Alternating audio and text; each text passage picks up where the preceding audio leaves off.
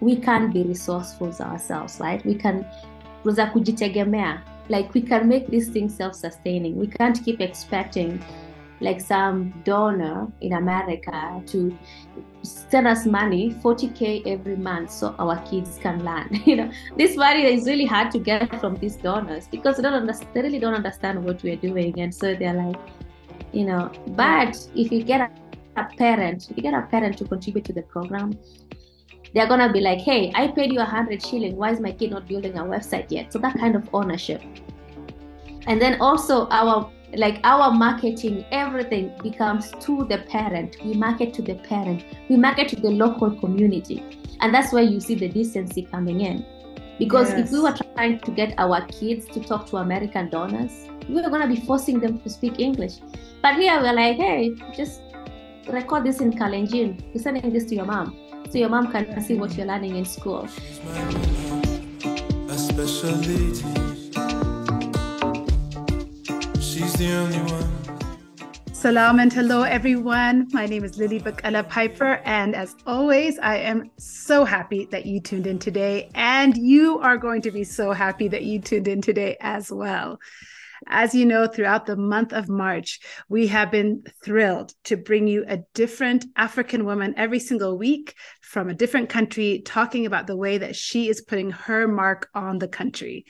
Well, today, to culminate our series for Women's History Month and this amazing women that we've been talking to, we have one of Kenya's own daughters, CNN Hero of the Year for 2022 and a Forbes under 30, Nelly Cheboi. Nelly is the founder of TechLit Africa. She is a tech entrepreneur. She is a lover of technology, data software, programming, children, young people, and she believes that poverty has an expiration date. This bold, audacious woman just was crowned CNN Hero of the Year in a beautiful ceremony just at the end of 2022. Many people, of course, paid attention and saw that ceremony. And if they didn't see it at the time, they definitely saw the show afterwards, because one of the most beautiful parts of the ceremony was when she brought her mom up to the stage and honored her in front of the entire world and in the presence of all the other CNN heroes whose work was truly exceptional. But Nelly's work rose to the top. And when you hear her story, you'll understand why. As a former teacher myself and a daughter of this place, I feel deep and immense pride in Nelly's story. Nelly believes in the power and the potential of rural Africa. And if you didn't know, 72% of Kenya's population lives in rural parts of the country. And in the continent of Africa, over half of our population lives in rural areas. And yet much of our work and our conversation is leaving that critical part of our community behind.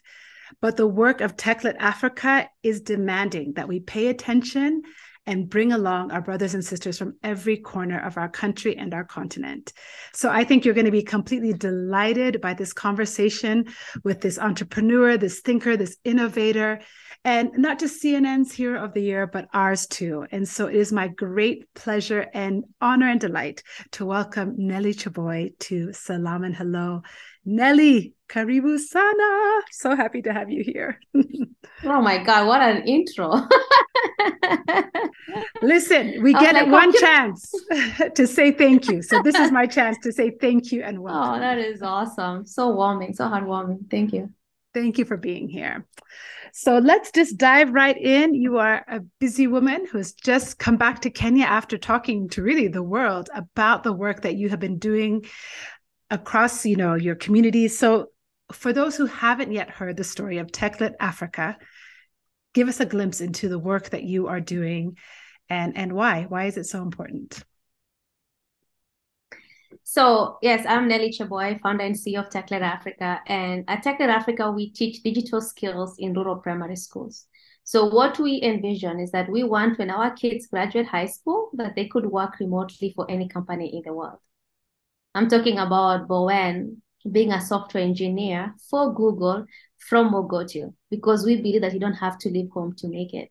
And the reason that TechLit Africa is my life's work is because I grew up in poverty myself. And I have always sought to find sustainable solutions towards poverty. And when I looked around, a question that I kept asking myself over and over again, growing up in Mogotio, seeing all the different ways poverty is demonizing, is that what is it about us? What is it about Africans? Were we just born to suffer? What is going on?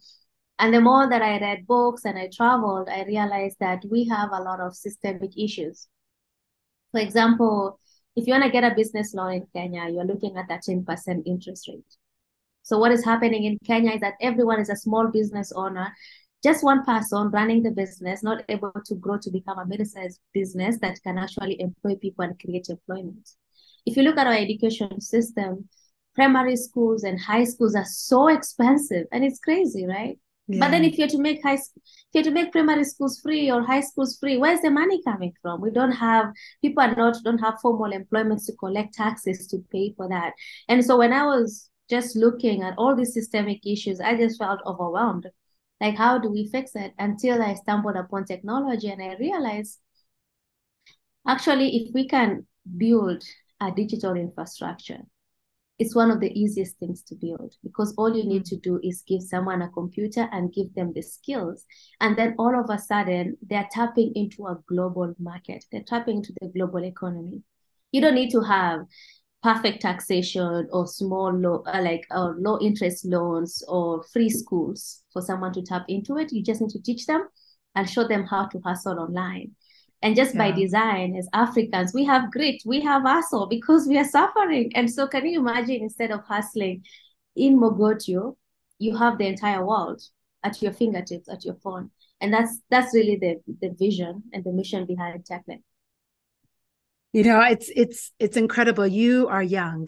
I am very humbled when I think about how much you have done in your young life. And yet your story is not a fast one, and it's not an easy one.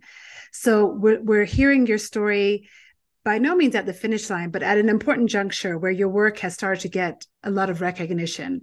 But take us back to some of your beginnings and take us on the path that led you to creating TechLit Africa. You've told us what you do.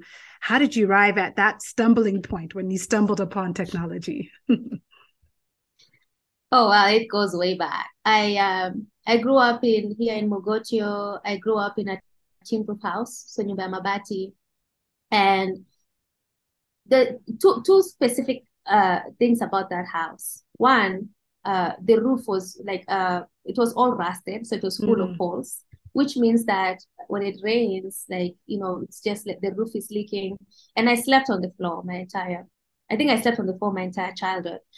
And I remember I used to sleep. So also the room was full of holes. So it used to be like a cement floor, but it was all disintegrated. So there were only patches of cement.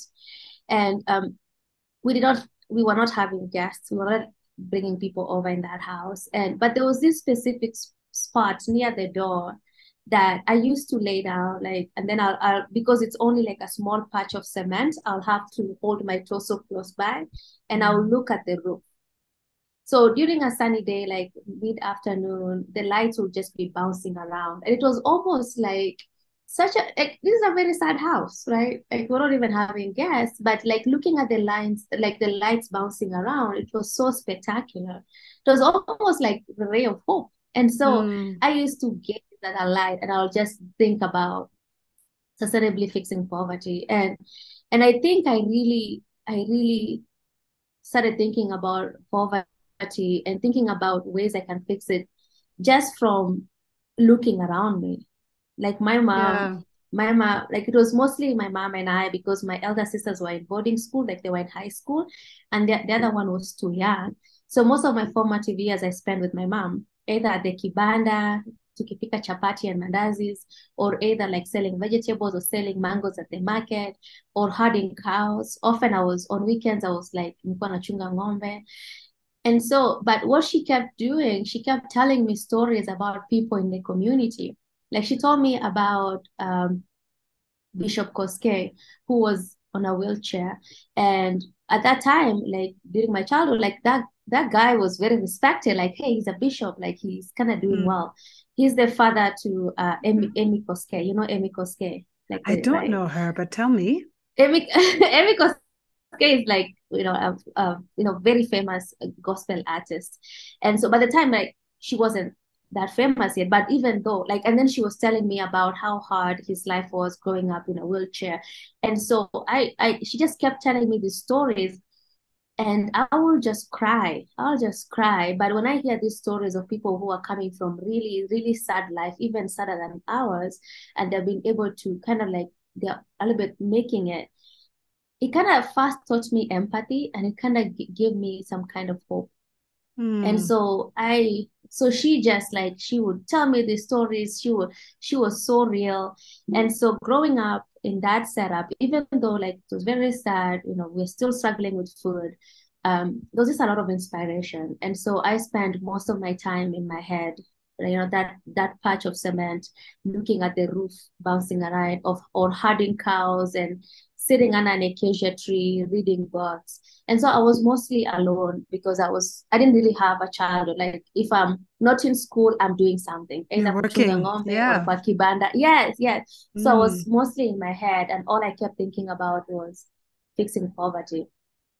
And So so, Nelly, I want to just pause you there because most children, I'm a mother myself. I have 4 kids. I know you're one of 4 yourself. So I know how busy that life is, both as a mother and also my kids are young enough that I'm thinking a lot of kids are not thinking about how to fix things. Even if they're not in poverty, they're not necessarily thinking of solutions for their life.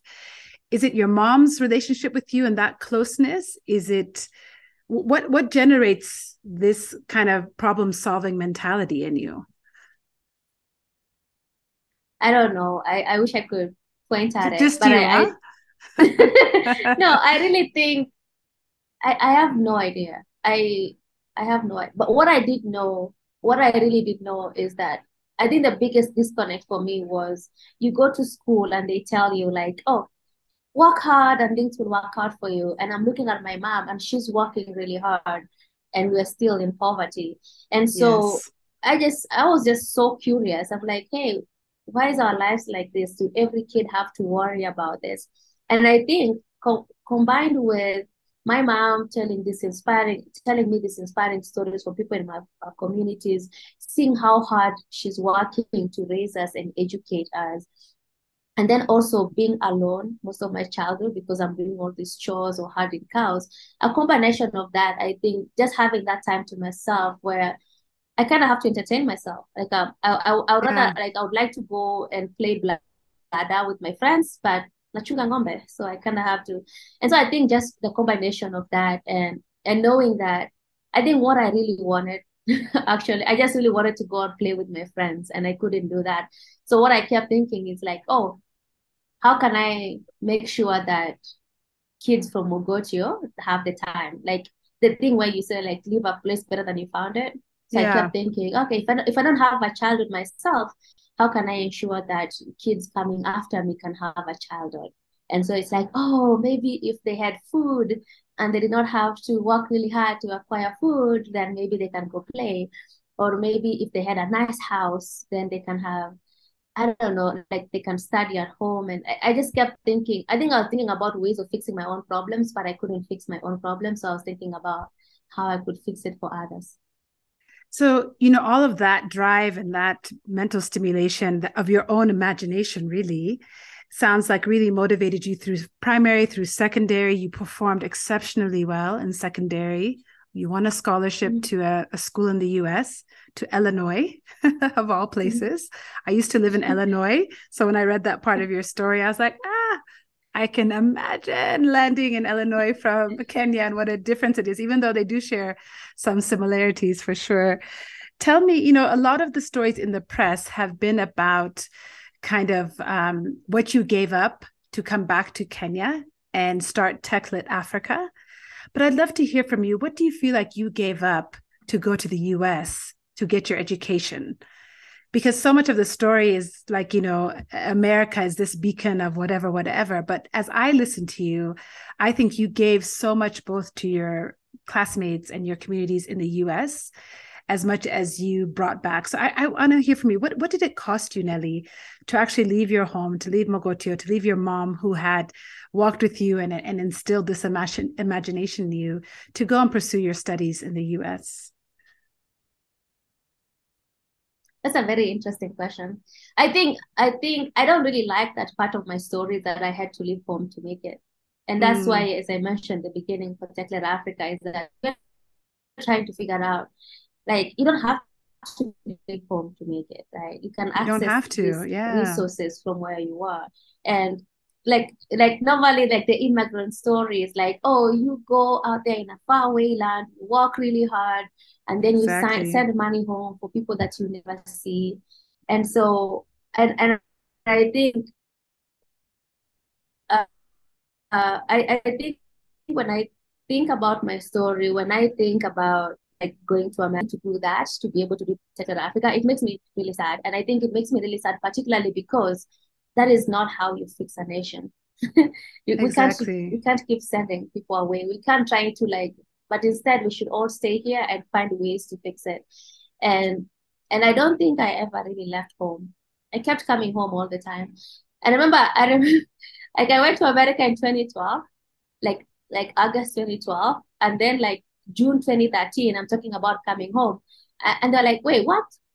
How much is a air ticket? I'm saying, what, $800? Like, are you kidding me? Like my Yeah, family was so surprised. yeah. Why do you keep coming? Why do you keep coming home? And so I just kept coming home. And every time I came home, it almost like opened my mind. Like the first time I came home was to come and move my family out of our house, move into an apartment with electricity. We even had DSTV. People were coming to like we were hosting people for the first time. The next time I came home, I realized that I could actually build a school. And so it was always every time I came home, like just my world opened up and it just became really clear things that I should be able to do.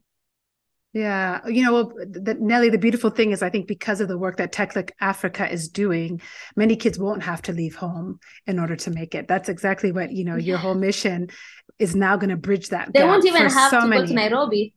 Which you didn't even want to do, which is also, I was saying before we talked, when are you coming to Nairobi? And you're like, why would I come to Nairobi? So that's so powerful. Just that there's going to be a bridge now to opportunity, because it's 1,000% true that talent is everywhere, but opportunity is what we're missing. Opportunity is what has not reached every corner as it should. And that's absolutely what TechLit Africa is doing. So, talking about poverty is not easy. It's delicate. As I hear your story, it reminds me so much of my parents' story. So I'm very much older than you, and then my parents, of course, then another generation. But so much of your story reminds me of theirs, of growing up without a bed, without access to resources, and hoping for something better. How have you managed to tell this story to Western audiences and still convey this deep love that you have for Mogotio? Because as I've watched and listened to interviews, there is deep joy in your voice and there's deep love. And I think sometimes what international press and Western media is trying to mine out of these stories is different than the story that you're telling. So tell me how you're able to talk about poverty in these international spaces who may never come to Kenya and know the beauty that you know.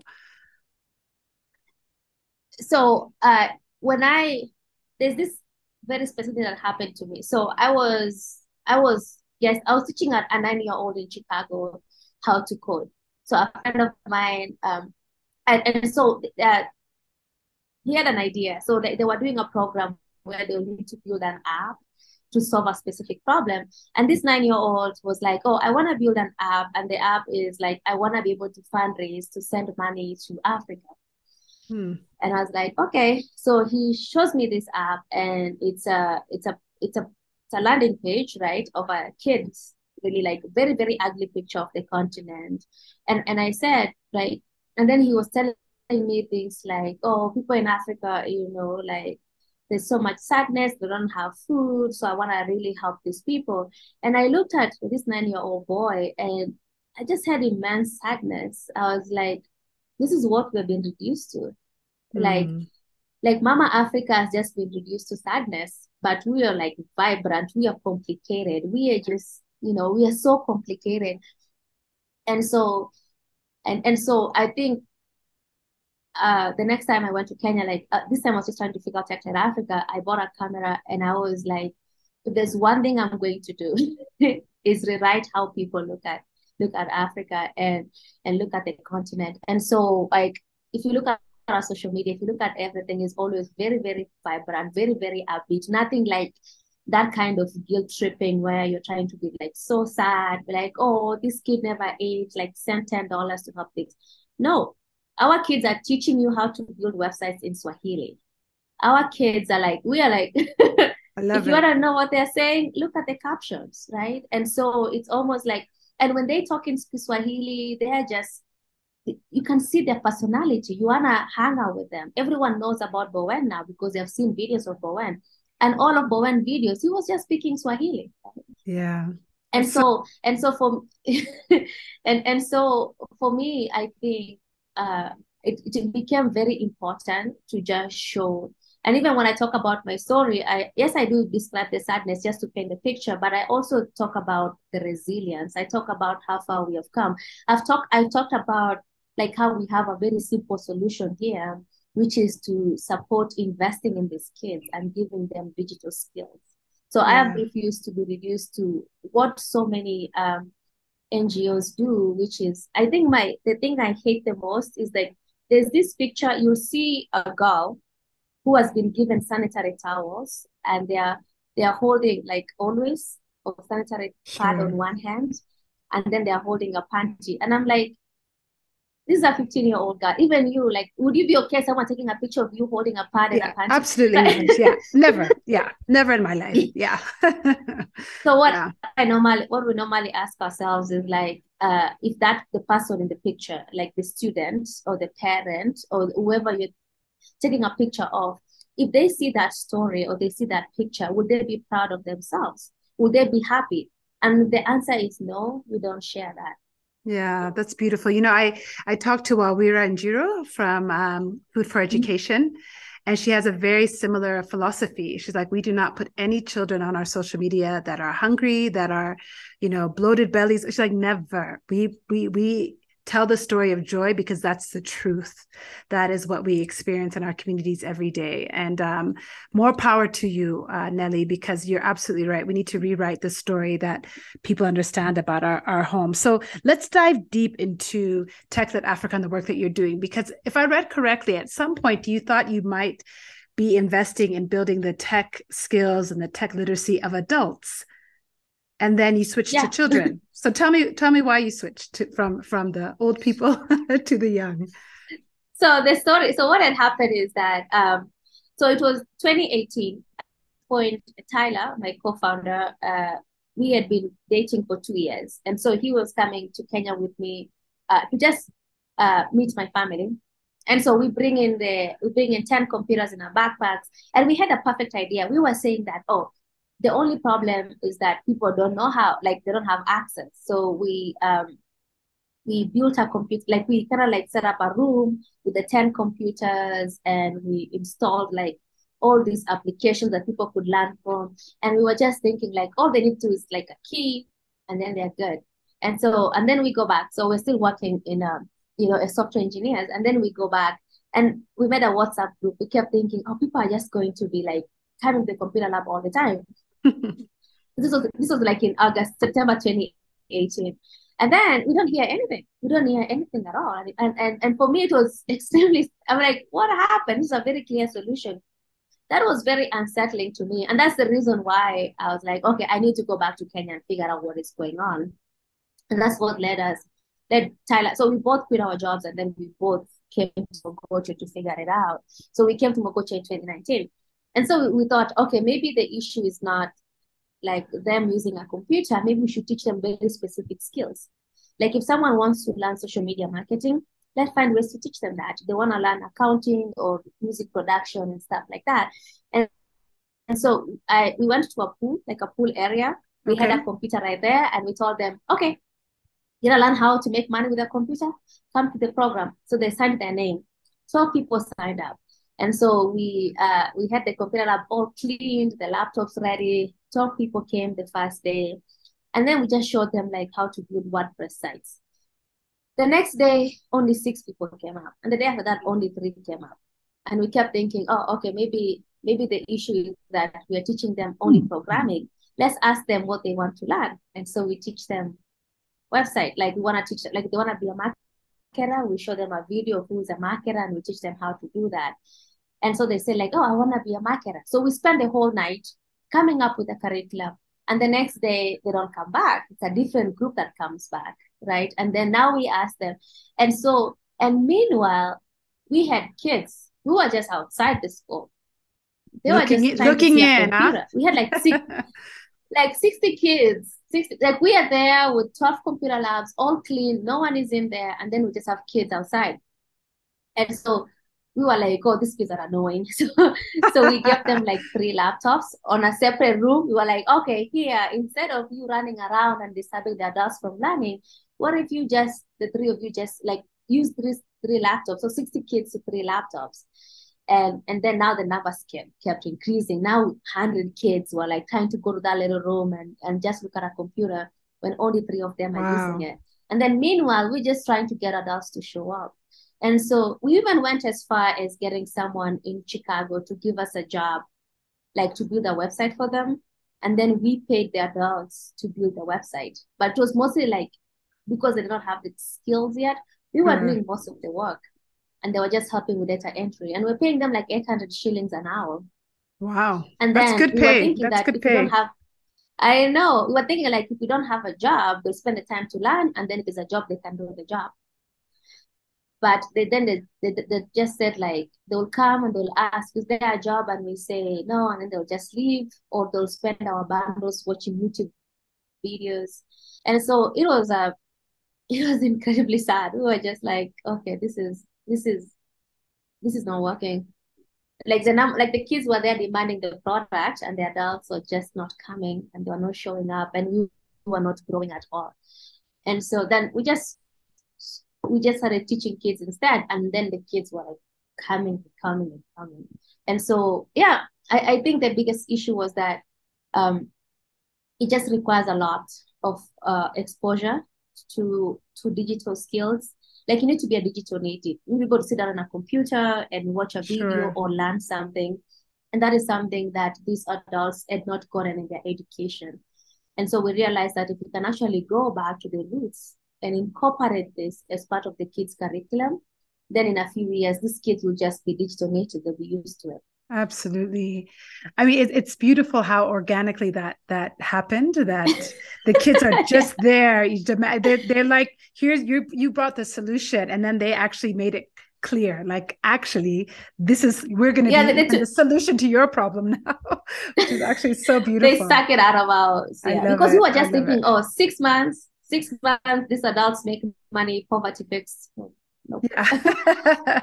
but I think that's why, when I read that you said poverty has an expiration date, I think that's why it's so beautiful that you're working with kids, because I always tell I don't think kids are the future. I think kids are now. They are right now, they're today.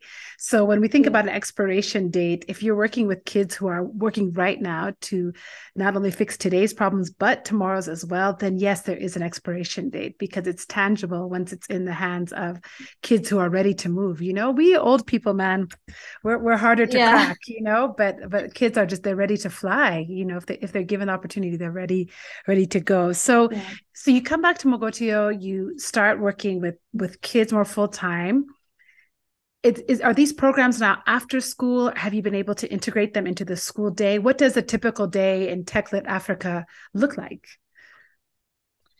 So it is very interesting, because in the beginning we were doing like an after school program. So we were doing like on weekends, on school breaks, and then we noticed that the girls were not coming back. They're not coming back to the program. And actually, I actually asked myself, wait, if TechLit existed when I was growing up, would I have been able to go to TechLit? Yeah. And the answer was no, because I did not have any free time. Yeah. Right? If I'm not in school, I'm herding cows, I'm helping. And so these girls were helping with the chores, but the boys were free. And so they would just come and spend time at the computer lab, at the open lab. And so we realized that to ensure equal access, we needed to go into schools. And so right now our program is very simple. We go into an existing school, and then the school sets aside one room. This room, like, we bring in the computers, and then we hire and train a teacher locally. and that teacher is responsible for teaching the whole school. And so this program is part and parcel of the kids' curriculum. They're learning about math. Let's say at age 20, at age 55, they come to the computer lab and they're learning how to build a website, or they're learning about video production. And so you can imagine being able to do that for a course of 8 years. Like when the kids are in school, that's all they learn about. They graduate knowing what 1+1 is. They graduate knowing what JavaScript and CSS and HTML and personal branding is. Beautiful. I mean, it's being fluent in another language. Languages open doors, and this is a language that's going to open doors for them. Fabulous. So of course, when you think about the rural areas and you think about technology, it immediately brings you up to internet access, right? Because some of the data that I pulled just in prep for this says that urban areas in Africa tend to have about 44% rates of internet saturation. But if you go to the rural areas, it drops to about 17%. So Kenya is pretty lucky. We do better than some of our neighboring countries. But how are you mitigating just the simple issue of just internet and broadband access? We actually don't use the internet for a few reasons. The internet is not safe for these kids. Yeah. Like you don't want to. We will need like a whole team of cybersecurity people to make sure that our kids are safe online. So true. The internet is also very expensive, as you mentioned, and then it's very distracting. How can you teach a kid touch typing when they could watch YouTube videos all day? And so our program is very skills-based. So we have 3 pillars, which is personal branding, like just internet skills, being able to represent yourself online, being able to communicate like on a video or like we normally, the way our program works is that we give kids projects, like they follow a tutorial and then they make their own project. Awesome. And then we record them presenting to their parents. And so by that, we're able to gauge if they understood what they were doing, if it's coding, if they understood it, what concept they used from what they learned. And then being able to present to your parent, it just gives you that personal branding. You're confident on a camera. And if you're teaching them how to make money online, you have to be on a camera, or you have to know how to send emails and communicate and build a brand. And so our program is very, very skills-based, which is like that internet skills, and then personal branding, and then of course hard skills like coding, like video production. And then the most important thing is self-efficacy. The idea that you can make things happen for you. Like I feel like most of the mindset that we have, especially when it comes to technology, it's like like we're thinking like, oh, whatever happens, like God wishes. But actually, even you as someone who is like selling viazi in, let's say, a place like Mogocho, I can give you an example. There's this lady called Njeriwa Uji. And I saw her Facebook page. Like I'm pretty sure like from her name, she sells Uji. And she has like 30,000 people on her page. And she has been featured on like, on Citizen TV and other places. And that's what I'm actually talking about. Like she may have, and next time I'm in Kidurai, I'm going to go to Jedwa Uji and have Uji. But she, even just by selling Uji, has been able to leverage the internet, and grow her business. Absolutely. And yeah, so the idea that you can use the internet, you have the self-efficacy, you can make things happen, right, by leveraging the tools that you have, as opposed to like waiting for someone to like, I don't even know, like how would you get a job without the internet nowadays? You're just here in Mogote, you're waiting for someone to introduce you or ask your MCA. Like, you need to be online, you need to be building a brand, you need to be communicating, you need to be out there. And so that's what we really teach them. Well, that's just fantastic that you've been able to teach them the skills they need for the internet without relying on the internet at this point, and keeping them safe. I mean, that's the innovation, and I think the thoughtfulness around that is just so exceptional, because I think someone like me, I would have just stopped at that point. If I thought, can I come and volunteer and teach your students about podcasting, for example, I would have been like, oh, but how are they going to get internet? And you're like, they don't need all those skills. Teach them how to, use a mic, set it up, have a conversation, interviewing skills. Those are all the things that are not internet dependent. And well done to think about ways to give them all the skills they need when their age is right to enter the world of the internet. I mean, well done. When you think about extending your curriculum, what could be next? What's on your dream list of how you might want to grow and expand those lessons for them? I think we do have, like, our computers are networked. So they're still able to send an email to each other. We have like our local version of social media where they can upload their work and chat with each other, but it's all a closed network. It's only within the school. So we are constantly just building our curriculum and iterating from what we have. But ideally, we want, this is the question we keep asking ourselves.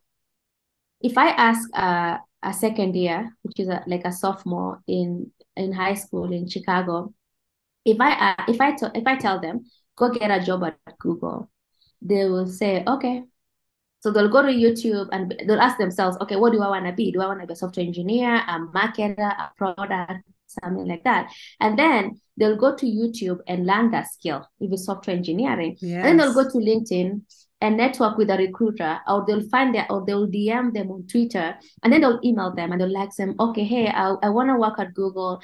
Can you mentor me? Or do you have an internship program? Or how can I go about it? Like they'll just by being themselves, they can do that. If I ask a high schooler in Kenya the same question, if I tell them, go get a job at Google, they'll be like, well, you can work at Google? Like, how do I don't know anyone. And so that's always the framework that we ask ourselves. The question is always, when these kids graduate high school, would they be able to answer that question? Would they be able to secure that job? And if the answer is no, we keep asking ourselves, what else do they need? And so right now we're mostly working on communication, like being able to introduce yourself, emailing yourself, understanding that no one owes you a reply. You don't deserve a reply just because you email someone or you DM them. Like knowing that they can learn any skill, like using YouTube, and then just inspiring them with the different projects they can make, if it's audio production or video production. And so that's really the framework that we have. But what keeps us up at night is being able to answer that question. Like, can they leverage the internet to get what they want? There's a lot of people that need your class, actually, about nobody owes you a DM. I can give you... Nobody owes you a reply. No one owes you a reply. That's such a powerful lesson, because it's not just a tech skill, it's a life skill that you're imparting to them, right? That self-efficacy, the confidence, the acumen to just navigate this world that's complex. And you're so right that, it's also those skills that sometimes are not available to our young people who are in rural areas and outside of the ecosystems that a lot of us in the urban areas have access to. And so introducing them to those kind of concepts is so critical. And just another way that you're serving your community. So you're in Mogotio now. You've said that's where the work is. Do you think TechLit Africa is planning to scale this beyond Mogotio? What's kind of the next 5 to 10 years look like for you? So Mogotio is where our headquarters is, but we work with any school in the country. Like we have a school in Kilifi County, like it's at the border of Mombasa and Kilifi County, so that far. And so right now we are reaching, like we would like to work with any school in rural Kenya, like that's the scope. Okay. And so the way we do is that we identify people from the community, from that community, and then we hire, like we interview them and we hire them to run those schools, and then they just come to training on Saturdays. Okay. So we're able to, even if it's a school is in Mogotio and one in Kilifi County, they are still getting the same curriculum because they're getting the same training, and we're giving them the same tools, like our operating, like our custom operating system and so on. Another really crucial thing that we do is that we charge the schools. We charge them. The schools cover the ongoing costs. So it costs us about 40,000 Kenya shillings a month for us to run a program in a school. And if you do the math, if a school has 400 kids, that's only 100 shillings a month. And so you can imagine, once the computers are here and then we go into a new school and the school is able to raise that money by mobilizing the parents. And so it means that that computer lab can run forever.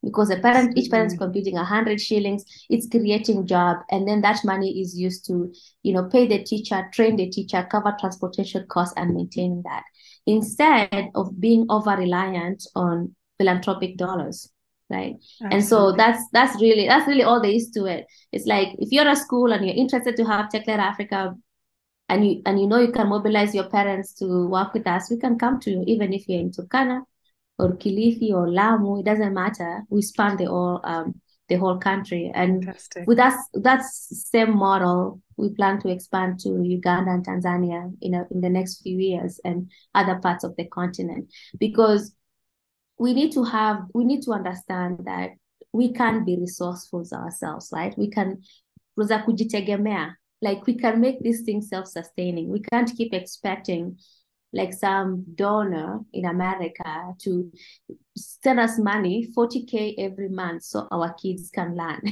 This money is really hard to get from these donors because they really don't understand what we're doing. And so they're like, but if you get a parent to contribute to the program, they're gonna be like, hey, I paid you 100 shilling. Why is my kid not building a website yet? So that kind of ownership. And then also our marketing, everything becomes to the parent. We market to the parent. We market to the local community. And that's where you see the decency coming in. Because if we were trying to get our kids to talk to American donors, we were going to be forcing them to speak English. But here we're like, hey, just record this in Kalenjin. We're sending this to your mom, so your mom can see what you're learning in school. So there's just so much decency, and that going back to the sustainability again. And so for us, like, I don't have to spend all my time, fundraising to keep the schools running. It's really, I spend more my time talking to communities and making them understand that tunaweza kujitegemea, because these philanthropic dollars, they dry up really quickly. Yeah, I mean, where is the audience to stand up and cheer? Because I'm going crazy on this side of the mic. Yeah. I'm also gonna cheer. I mean, Nelly, I'm just my heart is bursting with pride and joy. I just really, I came back to this continent 16 years ago to do my part, and I'm just blown away by you and your young years.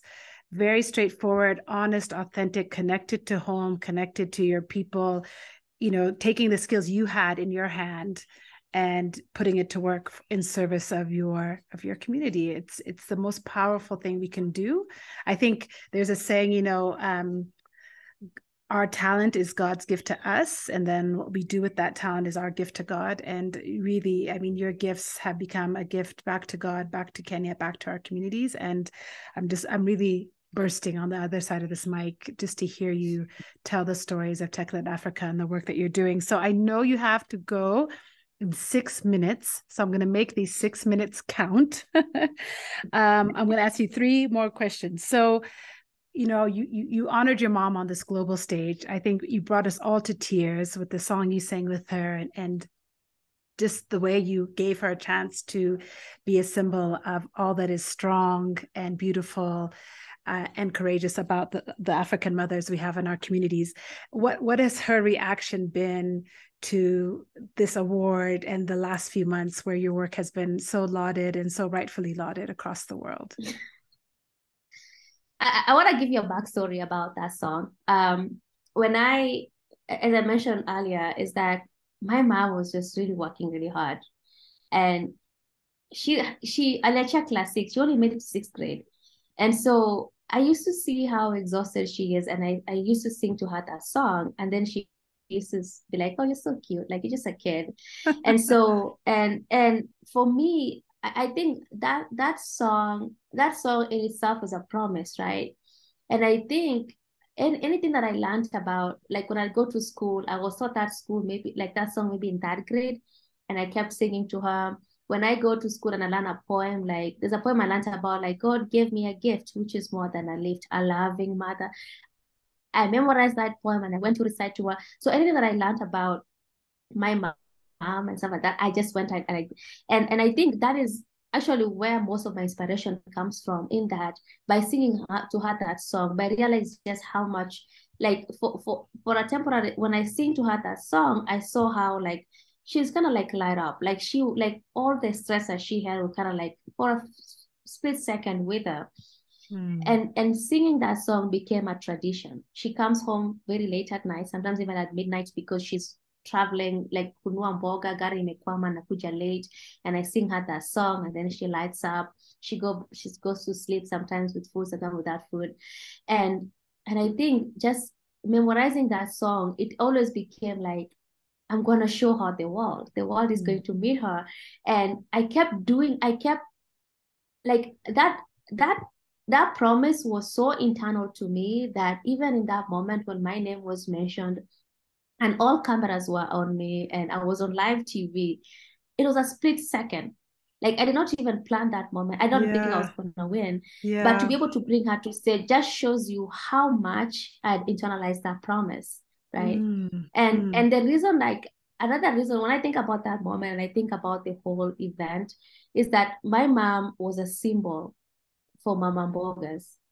Like these yes. women that they become teenage mothers and nobody knows their name. They're just Mm, mama mboga, and they die in poverty. And for me, I was telling my mom and all these mama mbogas that I see you. People may not know your name. You just be mama mboga. You may be working all your life providing for your family and your community, and nobody knows your name. But I see you, right? yeah. And that was all that was the backstory. And so my mom, I just ever since then, she's like in town bragging, talking about New York, and she loves Hey. glamour. She's just like bragging. But every time, like when I was in America, and I will I'll ask her like, how are you feeling? She'll just burst into a song that she used to keep singing all the time. There was this song that if she was baking chapatis, she would sing, Keep tired, namane uyu. Keep tired, nyongebe tuwai. Keep tired, namane uyu. Which is like, dear Lord, like hold my hand. Dear Lord, let's go. Let's walk Mm, together. Dear Lord, wipe my tears away. And so mm, when I was in America, like she kept singing that song all the time. Because what she kept telling herself is like, dear Lord, don't let me die in poverty. mm. And so that whole thing is like my childhood dream, the culmination of all that just came through that day. And that is the most miraculous thing ever. I say miraculous because I have a thing of willing anything into existence, but I could not have made that one happen. Like that one was just way beyond my powers, you know? And so for it to happen like that on such a global stage, it's something I'll continue to cherish. Oh, Nelly, I'm speechless. That's you've done justice. You've done her justice. God bless you. That's just really powerful. I was going to ask you to just tell us the words of the song. I've read it, but just for those who may not have seen it, that you sang on that stage that day. But I think what you've just shared with us is just such a beautiful way to honor and to kind of wrap up our conversation. Let me pull myself together. But before I let you go, I always ask all my guests this. So it's my last two questions, and then I let you go. Nelly, what is your favorite drink? Mango juice. Easy, mango Oh. juice. I love it. Okay, mango juice. And then I hope this will be an easy question for you too. This show is all about justice and joy. That's the stories that I focus on from Africa and the diaspora.